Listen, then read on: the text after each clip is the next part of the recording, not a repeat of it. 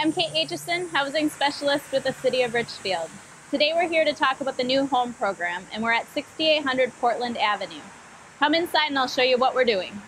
6800 Portland is being rehabbed under the new home program that's run by the Richfield Housing and Redevelopment Authority.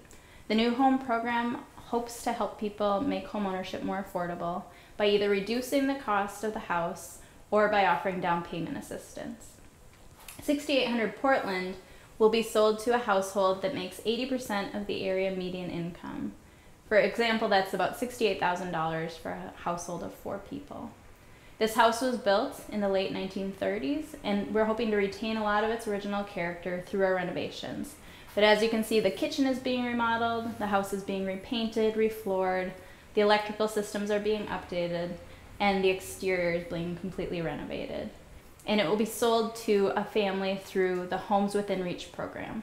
The Homes Within Reach program is a community land trust that helps make housing more affordable for families by reducing the cost of the land and taking that cost out of the equation. So families can qualify for a mortgage and make it more affordable.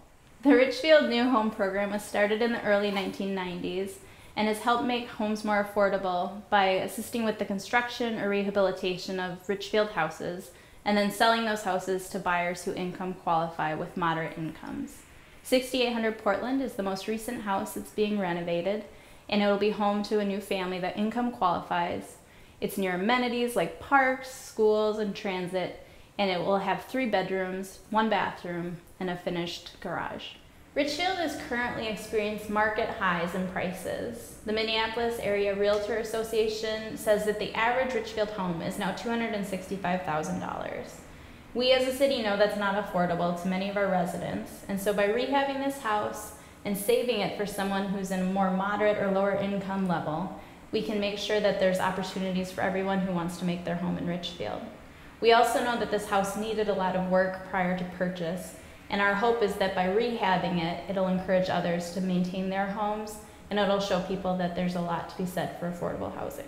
Questions about the new home program can be directed to me or my partner, Celeste McDermott, at the City of Richfield.